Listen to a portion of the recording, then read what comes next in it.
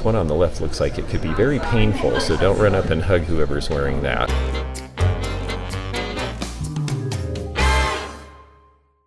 Hi, I'm George the Antique Nomad. Come with me as I wander the country in search of valuable vintage, amazing antiques, and cool collectibles. We'll buy, sell, and trade at antique malls, shops, and shows, estate sales, flea markets, thrift stores, anywhere people go to find really interesting things that just aren't made anymore. So come on, let's go! So it's George the Antique Nomad. I am doing a show in Venice, Florida, and I'd like to take you along. So there's a little bit of Venice's downtown. It was a 1920s boom town that more than doubles in size in the winter, primarily because of tourists from New England. And look, there's an antique show and we're headed to it. So this is the Venice Community Center, and this is where the show is held every January and February. It's a large space. It holds, I think, around 100 dealers, and it has an area where a local restaurant, Cafe Venice, comes in and does a very nice job with lunches. They basically bring in a short version of their full menu at the restaurant. They have about 4 blocks from here. So let's go on in and check out what's here today. One of the unusual things about the Venice show, when you first walk into the grand entrance, that the first dealer you see is actually a dealer in fine furniture and fine art and interiors, because it just matches the building so well. I'm going to start with this sideboard here. It has the pearl veneer. The proportions are very nice. Look at the fountain in the escutcheon on the drawer pull. That is a really nice detail, and that shows that this was a more expensive piece originally new. New era on this, if we pull out the drawer, we're going to see that there is dovetailing, and it appears to be very uniform, which means that it was probably done by a machine rather than hand carved. So this piece is going to likely be the second half of the 19th century. Now on top of it, we have several paintings by an American artist named Alphonse Shelton, who worked in the mid-20th century, known in the Maine area. He actually worked at the Fine Arts Department at the Butera School of Art in Boston. He also spent several summers in Winslow Homer's studio studying, and he became a seascape artist. Shelton lived from 1905 to 1972, as shown there on that plaque. You will see plaques on paintings like this on occasion. Sometimes that means it's original, sometimes it means it's painted by someone recreating the artist, so you really have to look closely at paintings. Some of the other pieces in this space have equal provenance. These dealers are very good at giving information about what they have. Here's a lovely little piece. This is an occasional table painted with birds. This one is a little later, they believe 1930s, but the style really becomes popular in the late Victorian period and continues on. Here's another interesting fine art piece. This one is an André Guisson, again a beach theme. We see a lot of beach theme here in Florida. But this was someone who went to the Pratt Institute in New York and then spent years in Paris schools, and is really a synthesis of Monet and Renoir, and also has some evidence of Soumaya from Asia. So it's definitely an interesting blend of later 20th century influences. So we're before opening, and I'm just going to give you a quick scan to show you the general size of the show. A lot of booths are not open yet. We'll hope to come back and hit some of these before we have to open ourselves. But it's a nice large space. There are also some additional auxiliary rooms with vendor booths as well. I wanted to show these pieces because this is Cornish ware. It's quite likable. It was made in England primarily in the 1920s and 30s, I believe, and it's generally marked really well. It's kitchenware made in England. You see this shield crest, but it is very popular because of the blue stripes. It just has such a great look to it. These canisters are priced at about $110 a piece. I haven't seen a lot of Cornish ware in years. A lot of it has gone in collections, but if you're in England or if you're fortunate and come across a collection in the States, it's a great looking kitchen accessory. This dealer also has a lot of really nice brass balance scales. These seem to be from England. These are little postal scales here. What's nice is they have all of the weights. You'll notice that they've actually wired these small weights together so that they don't fall out or get lost.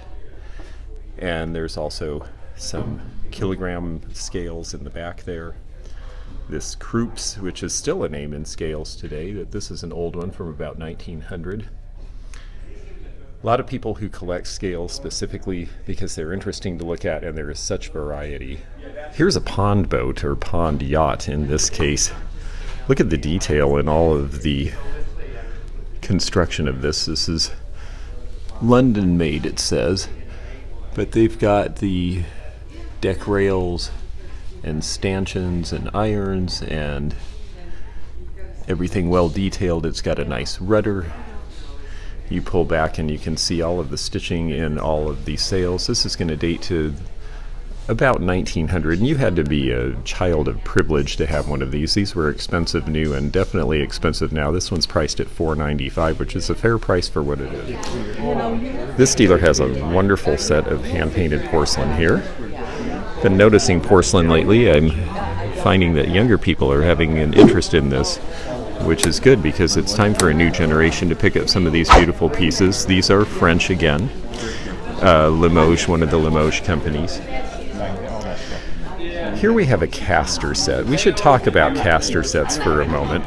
Caster sets were to hold all of your various sauces, oil, vinegar, everything you needed back in the Victorian era. They often have between 4 and 10 bottles, and they would always have a generally silver-plated design bale, which is the holder, and then the bottles would go in. It's hard to find them with all of the bottles and tops matching and no damage. So this set is exceptional in that regard.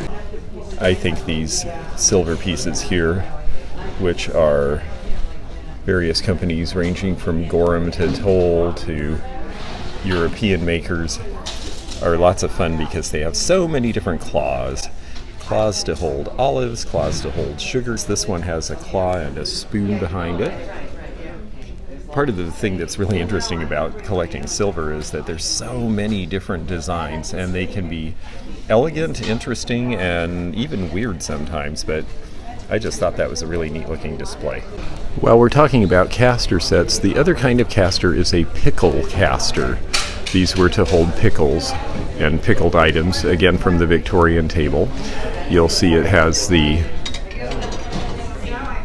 tongs here, and then it's got its original glass liner. Now these need to fit the lid and the bottom without a lot of gaps, otherwise they've been replaced. A lot of them were broken and replaced, so if you look at these, make sure that it's a good tight fit. This one has some really nice design elements to it, something akin to Lily of the Valley. Again, a very high-style Victorian piece. These sell in clear for around $100 now. I think this one's marked at $110. They've come down a lot in value, but they are very collectible, and because the prices have gone down, people are interested in them again. Look at the fun face on this guy. This is part of a case full of various carved pieces that are Chinese, and these are dynastic era. It takes some study to be able to tell older from newer on this. You will see pieces like the green jade in the middle there. Some of these pieces are quartz, like this one that's just coming into the right of the view. That is a little snuff bottle from about the 17th or 18th century. Some of these are Ming Dynasty, some of them are Qing Dynasty. When you are looking at stone pieces of this type, this is one area where it does pay to know an expert. I'm fortunate that I have a friend who worked for the Seattle Asian Art Museum and knows a lot about these things. This dealer clearly is knowledgeable about them. It can be very difficult to date Chinese pieces because there were reproductions in later periods of earlier periods. So you'll see something and it may have a mark that would indicate that it is Ming, but it actually was made in a later dynasty in the Ming style. Reproductions are not a new thing. Now, the old reproductions are still worth money, but it does pay to go to an appraiser if you're not sure about a piece like this. Well, here's a sale you don't see very often. This is a half-price sale. You will sometimes see that at antique shows, but you usually won't see nice quality merchandise on the half-price table like this. There's some really exceptional pieces here. This is Willets Belique. Look at the dragon handle on that. Willets and Lennox both tried to use the Belique name to make it seemed that their wares were as fine as Irish Belique, but they got sued and had to quit doing that after a while. But that's a 1910s piece. The candlestick is pear point. The piece here, the glass one with the lizard, I find personally rather appealing. Little Victorian piece. We have a portrait with the bone paneling. This should be a little French piece, and it is originally priced at $2.95, so at half price it's about $1.50. A couple of Mary Gregory's here. The one that seems like the best deal to me is this one is Seine Mosier, and that is a cranberry enameled piece, and half of $79. Seems pretty hard to believe. Then they have their regular price items. I wanted to show this one because I just think this is really cool. Pillow covers are definitely an area of collectability. This one has actually had a fringe put around it, or actually I should say rope, but this shows Indiana State University at Bloomington, Indiana, and various sites in Bloomington, and I just thought it was really neat. I know I've got some viewers up in that area, so I thought you might enjoy this. This dates to right about 1910. Has some wonderful Victorian art glass, and I thought this would be a good opportunity to show you some pieces that you might not see too often. Webb was an English maker, and this is enameling over satin glass with the controlled layering so you get the herringbone effect. These pieces in the middle are Stevens and Williams. I love those candy colors. Here's some more pickle casters. You're going to see some great colors, and the colored are definitely more desirable than the clear. Here's some wonderful pieces of original Tiffany glass from about 1900 to 1910. There were other companies that did the gold besides Tiffany, and one of them is Durand, a company you don't hear of as much, but this is a very nice little Durand piece here.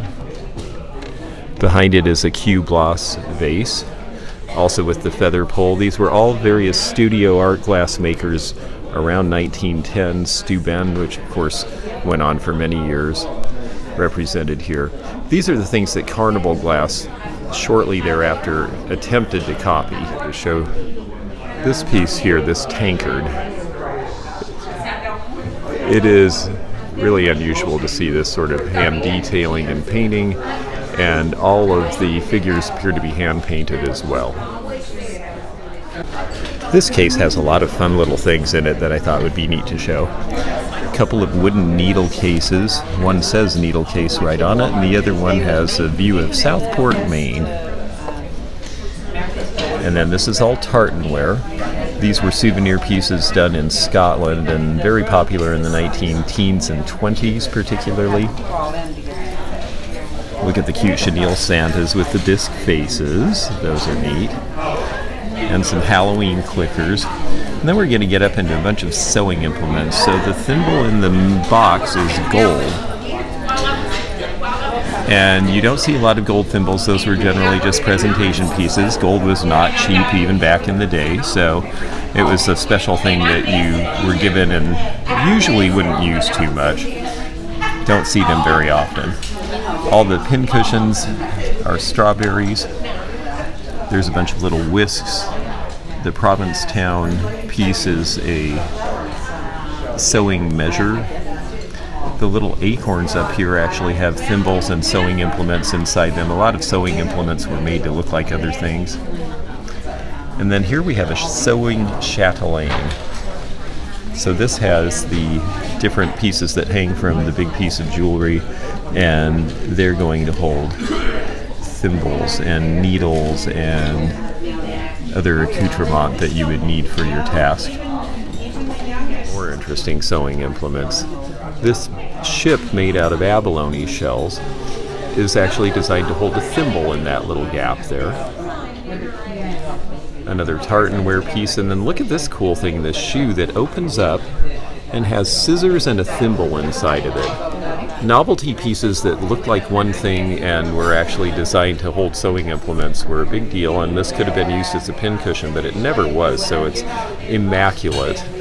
Never seen a piece quite like this before. They have it priced at $235, and well, I imagine it's that rare. I wanted to show you this too. It's Danish, it's enamel, and it's a porcelain sign, and there's so much interest in advertising signs, but we don't have a big call for advertising signs that are foreign. Americans seem to mainly like American. I wanted to show you some more dolls because this one is a jumeau from France, and she's black, and that is a rare combination. Jumeau is one of the better doll makers, and you can see why. Look at the detail. There's visible teeth that are separated. There's glass eyes. All of the hand detailing in the painting. The earrings are there. But the fact that it's a black doll makes her very scarce because there wasn't a lot of money in black communities anywhere in the world at that time to buy such things. So she's very valuable now. They have her priced at $1,800, but I'll tell you, I've never seen another one, and I don't think many exist, and jumeau dolls can be hundreds of dollars, even just the regular ones you see. Now these little cuties, on the other hand, are the Dion quintuplets in composition, and these are going to date to the late 1930s. Before Octomom, the Dion quintuplets were a huge deal because they were born, I believe, in 1934, and it was the first time that 5 babies had been born simultaneously and all lived. And all of these have their pins with their names on them. They were born in Canada. Very, very vast amounts of merchandising around the Dion quintuplets. They actually had a difficult life. Their family was very poor, and they were francophones, and the government more or less took charge of the quintuplets and turned them into a tourist attraction. I mean, they basically had to grow up in front of the entire world, and it took its toll on them. It wasn't the greatest thing, but it was such a phenomenon at the time that people were just overwhelmed by the idea. Lots of interesting collectibles for the Dion quints.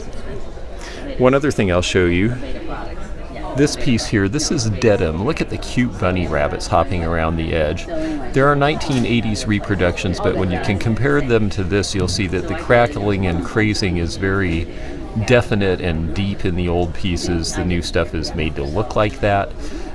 Denim was made in Massachusetts. It's very popular, not just with people from New England, but really collectors of blue and white earthenware all over the place. This is a dealer we haven't run into in Florida this year, and they have some interesting toys. The toy soldier here, I believe, is by the Chain, C-H-E-I-N company. Little airplane is an early tin wind-up. And this sand toy is really great with the elevator that raises the sand and dumps it in the thing. This looks like it was practically never played with. And then we've got the wind-up harness racer here. That one's priced at about $95, it looks like. Now this one's been mounted in lucite, but when you see a clock with a stem underneath, that means it was a car clock. It was meant to be put in the dashboard of a car when they first started doing clocks for cars around the 1920s. They would mount it in the dashboard, and then the stem to wind it would sit below. So that's why it wouldn't obviously sit right on a table. And you think, how could they use it? Well, because it was in your dashboard. Here's a really neat piece, this wooden steamboat called Providence. Very hard piece to find. And it's even got the original 46 or 48 star paper flag. Unusual to find because it's got all the pieces and most of the paper is still on it. This one's priced at $5.95. They are spendy because they are hard to find. They also have some really beautiful Art Deco lamps. You have the boudoir lamps with the bird on the left, the woman on the right, and then in the middle is a New Art. New Art was one of the Art Deco companies really known for this type of work, and the nude lady is a very desirable design. I wanted to show this piece too. It's only priced at $85, which I think is a great price because you never see these anymore. This is a souvenir lamp from Florida from the 1920s era, and it is made of coconuts and found sea items. You've got palm fronds here with the spikes sticking out of them as the supports. These are just really funky, cool things. I've never seen them outside of Florida. I don't know them to have been made anywhere else. This one's priced at $85. I have to say, I've had these before and sold them for considerably more. I may come back and talk to them about this one. And then we're going to go down the row and show you some different dolls, because this dealer has not been at any shows that I've done. And again, they have a lot of these really great French fashion dolls. They have the one in the middle here again is another jumeau. And they also have Little Lulu. And Little Lulu even has her original purse that says Little Lulu by Marge, because that was the name of the artist who came up with Little Lulu. These are a very scarce set of German Skittles. These would have been the types of things you would throw a ball at to knock over. They're made of basically paper mache, so they mainly got mangled by having balls thrown at them. So to find a set of them is very difficult now. And this grouping is priced at somewhere around $125 each, but very hard to find. These dealers have a lot of wonderful items. They're visiting from the Northeast for the season. I believe they come out of New Hampshire. The opaline Easter egg in that brass holder is something that a very well-to-do person would have gotten around Easter time back around 1900. I've never seen exactly that one, and you don't see them very often at all. Here's another version. Very collectible items if you can find them.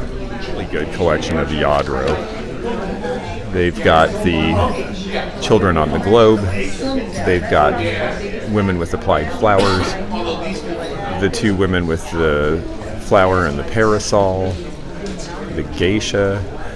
There are a lot of difficult to find pieces in this grouping and a lot of discontinued pieces, and prices are good, anywhere from $45 to a few hundred depending, but there's definitely still collectors for these. Yadro is something I look for, and if you're out there in resale land and you see a piece, if it's in good condition, which you have to look carefully, then pick it up.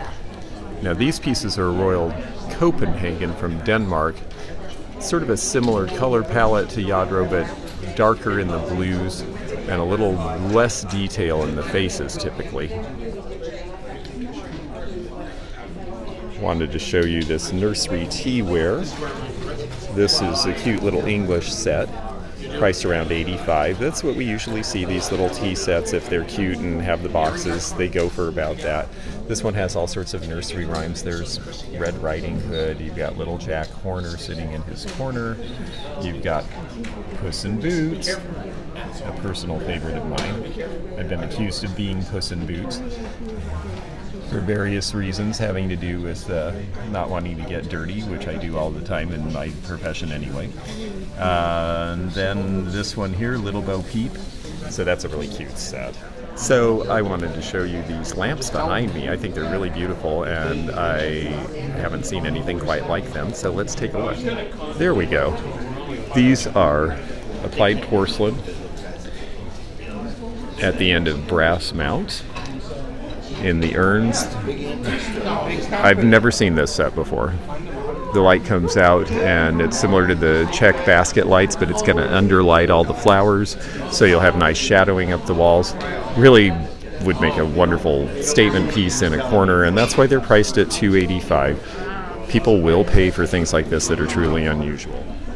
Now these are out of Texas. This is Di Martino, and it has a definitely Juliana-like aspect to it with the big bib with lots of big stones. Very colorful. It's got all four pieces, the earrings, the bracelet, the bib necklace, and the pin as well. Lucite necklaces are very popular too. This one on the left looks like it could be very painful, so don't run up and hug whoever's wearing that. And then we have a different case of Chanel jewelry. This is a jewelry dealer, a friend of mine named Janelle. I had the pleasure of helping her with her parents' estate, and she is a good high-end costume jewelry dealer. She just does a few shows a year now. She's semi-retired, but she's got a whole case of beautiful Chanel pieces. She also has this Louis Vuitton luggage. These are real pieces There are various ways that you can tell. One of them is to make sure that the pattern matches along the seams. If you see stuff where the pattern is off, well, that's an indication that there might be a problem. You also look at stitching and various details, and also even at the lettering. There's a lot to know about authenticating this sort of thing, and there are houses that can do that for you. There are actually places now that can do a certificate of authenticity for you if you send a piece in, and it's not actually that expensive to do. Another interesting painting here is this oil on artist board by William Meyerowitz, and this is Boats at Gloucester. It's an American piece. He lived between 1887 and 1981. Even though this is a northeastern scene, anything that is a shore image, a boating related image, seems to do very well here. These deeply carved and inlaid with bone boxes are really desirable. These were made largely in India for the English trade. They're going to primarily date to the mid to late Victorian period, and usually they are sewing boxes. It's Anglo-Indian because it was made for the English market, but it was made in India, so you have this carving, the detailing. Each of these was a pot that would have held some sort of an implement. The caps all screw off. This one has everything, and that's unusual. They're usually missing pieces, and when they have everything, they're worth several $100s. And that's actually...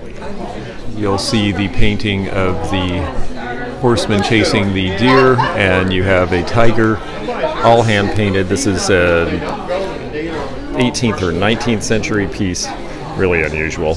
Well, now we're open, and unfortunately that means I've got to go get my booth open. It's so hard to show you everything at these shows because there's just so much, and there's so many really wonderful, beautiful items. So look at the kitties.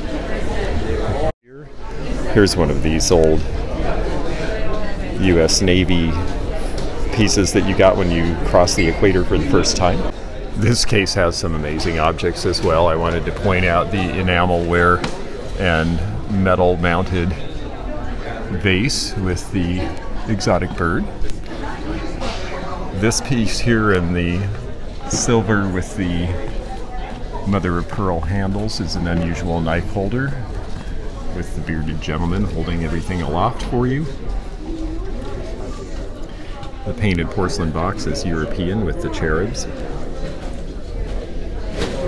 And I love this electric blue color on these Victorian vases in the silver plate mounts. And if you want your morning juice in style, this Victorian beverage set with the two enameled tumblers and the big pitcher in the middle is a very unusual set to find. And I wanted to show this booth because this is a friend of mine who does like I do. He has a lot of different types of things, and they're just really fun, and you never know what you might find. But I did want to point this out because this particular piece is so showy and beautiful. It's a Royal Art Glass Company slag glass lamp, and I love the scenic detail and the metalwork. The thing is, you know, he's got it priced at $9.95. These things used to go for double that. If you collect this sort of thing or have an interest in it or find this attractive, which I personally do, this is a great time to start collecting because things that used to go for a lot more money are actually available and coming out of collections for the first time in years. This is a piano baby made of bisque. These were made to go on top of your piano and hold down the piano shawl. This one has a mark on the bottom that makes me think it's a 20th century piece.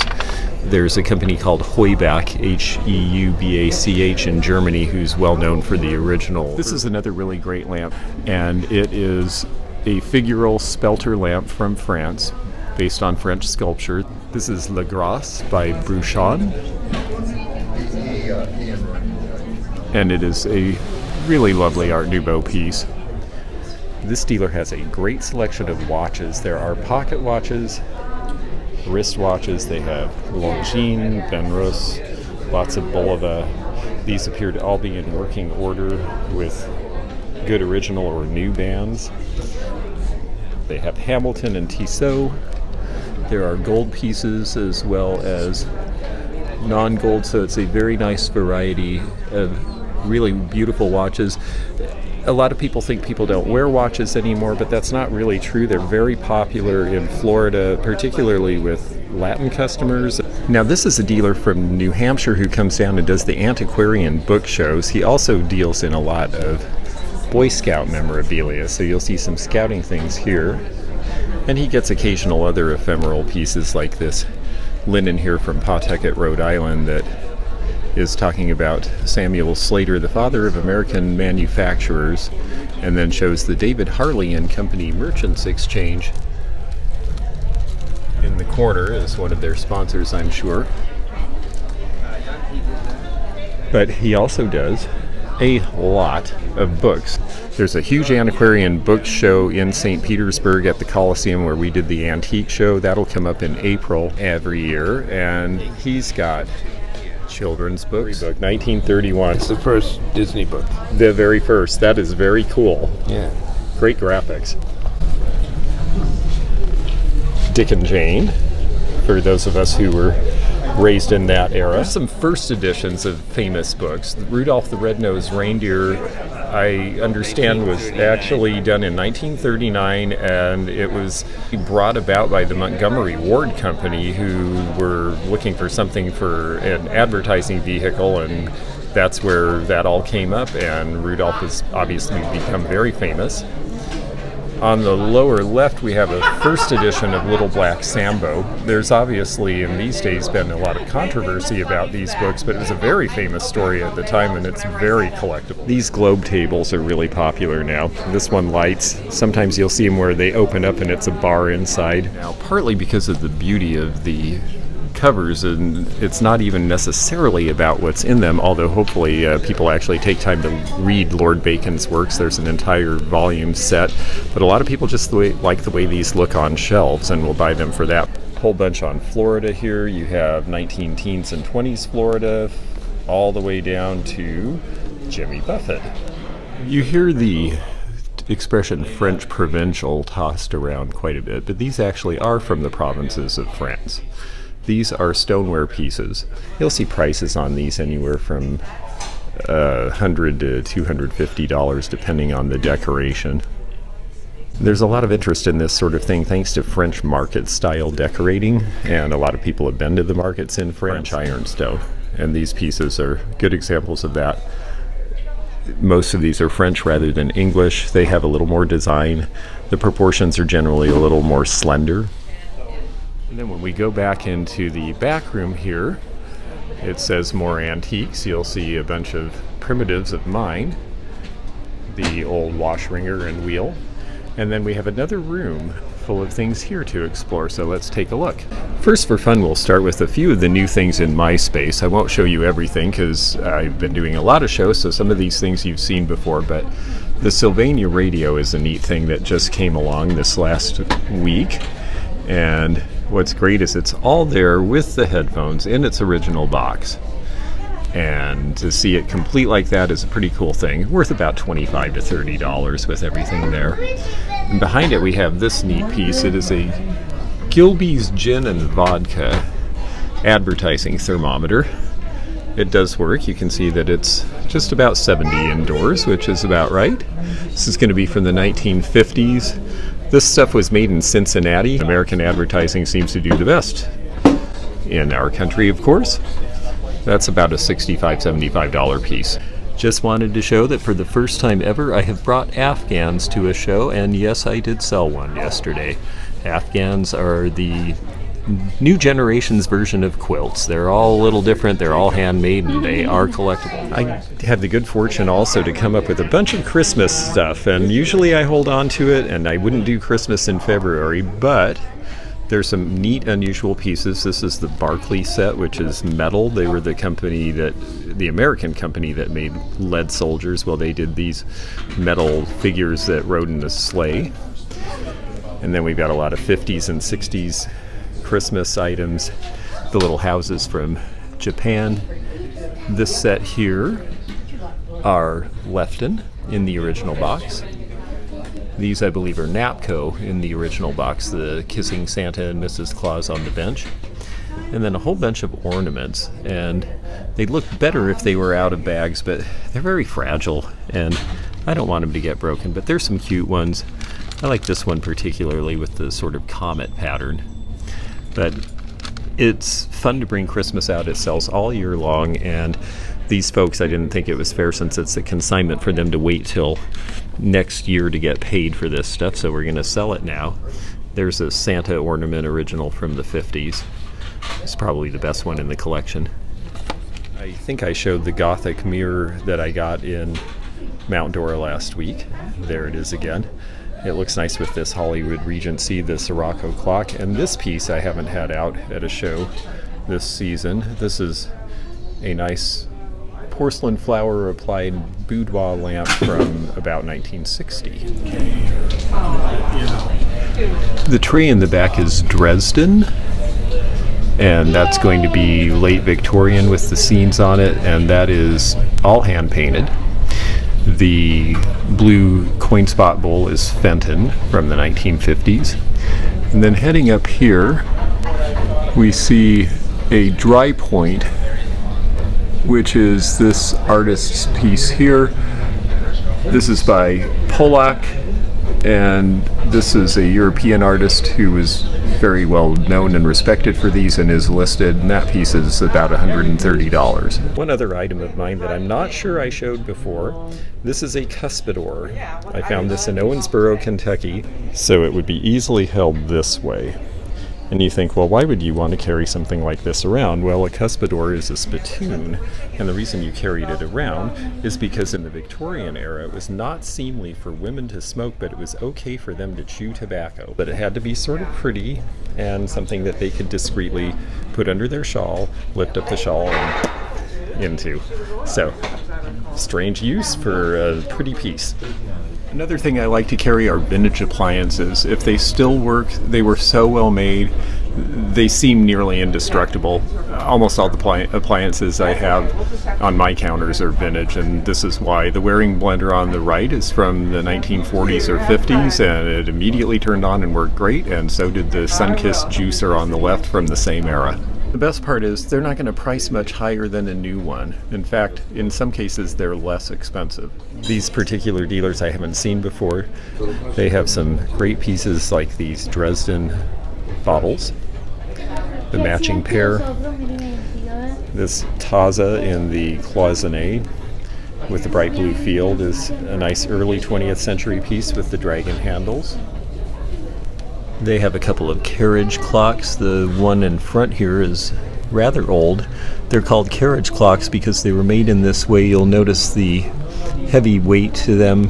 They also have very thick glass. They have metal on all the corners. The reason for this is they were meant to be taken traveling by carriage with you, and so they had to be able to last a very bumpy ride. My neighbor is a dealer from Belgium, and he has some really pretty and interesting pieces of European Art Deco that will strike you as being a little different than American in certain ways. I want to show the one in the back here. This is a picture frame with the swans on both sides. And if you notice, he told me something I did not know before. When you see the black in the marbling, that means that these were memorial pieces, so the idea was to put the picture of a departed loved one in the frame. This dealer has a wonderful collection of little boxes and cigarette cases and various boudoir items that I'd like to show. The glare is not our friend, but we'll do our best. There are Russian enamel pieces with great heroes and folk legends and religious icons, as you're going to see here. There's porcelain, European. A lot of these are going to be French. The cigarette cases are enameled. These are unusual. These are French opera glasses, but they actually have transfer screened and then hand-painted embellishment, courting and figural scenes on them. This one appears to be mother of pearl. This one has nice japanning. That's when they would use, oftentimes in the old days, coal to blacken in the in size design so that they came out more. I wanted to show you some of the dealer from Belgium's other items because he has some really interesting things that we don't see so much in this country. And one thing I wanted to point out is this vase here. It's Val Saint Lambert. This is a Belgian company. They're still in production, although it's more of a studio operation now. But this is cut to clear, 1960s or 70s. You can see the label here.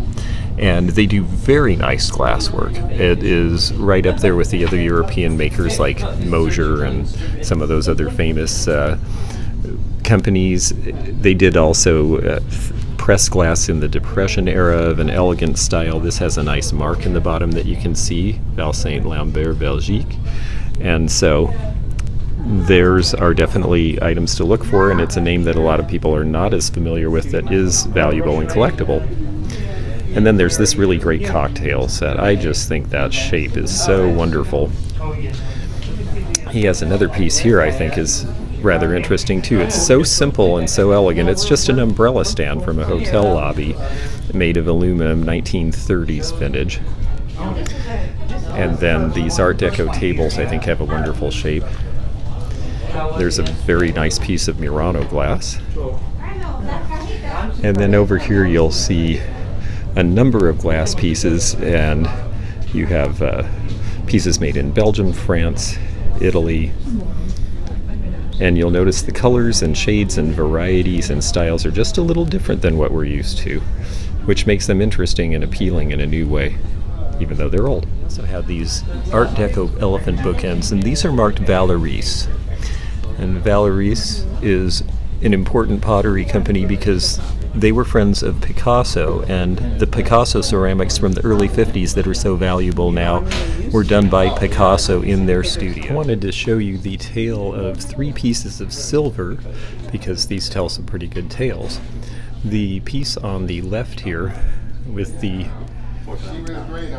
deep scalloping is Gorham Rose pattern, and this is an American maker. And it's 300 grams of silver, so of course it has value for silver, but it also has value because Gorham and particularly the rose pattern are collectible names. The piece on the right, this one is what they call 800 silver. When you see decimal points other than 925, which is sterling, they're either higher than sterling, like 950 or 999, which are referred to as fine silver.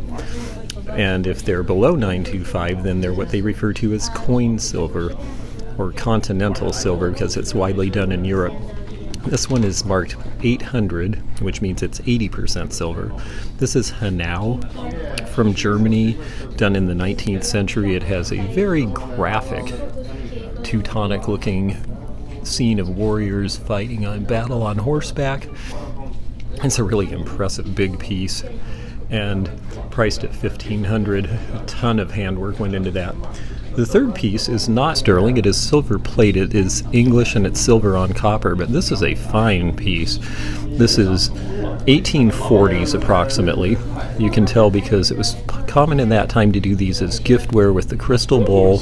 Common if you had lots of money, that is. And then you'd have a silversmith make these very elaborate leaf figures, cherub figures. This one are children playing with a goat. You can see the goat's horns. And then there's a crest inscribed into the front. A lot of these. So thank you for joining me with the Venice Antique Show in Florida. It was a lot of fun. It's over now, and it is over for the season. We actually won't be back in Venice until next winter, but I will be coming to you on Periscope, Instagram, Facebook, Twitter, with all sorts of other adventures from the world of antiquing and vintage. So thank you for joining us here in Florida. We look forward to showing you things from all over the country throughout the rest of the year. Bye-bye now. Thanks for joining me again in the fun and fascinating antique community here where online meets the real world. Please click the subscribe button below, click the bell to be notified when new videos upload, leave a comment below, and hit thumbs up to like this video. Links to our online social media daily posts and our items for sale are in the description. This is George at the Antique Nomad. Bye for now.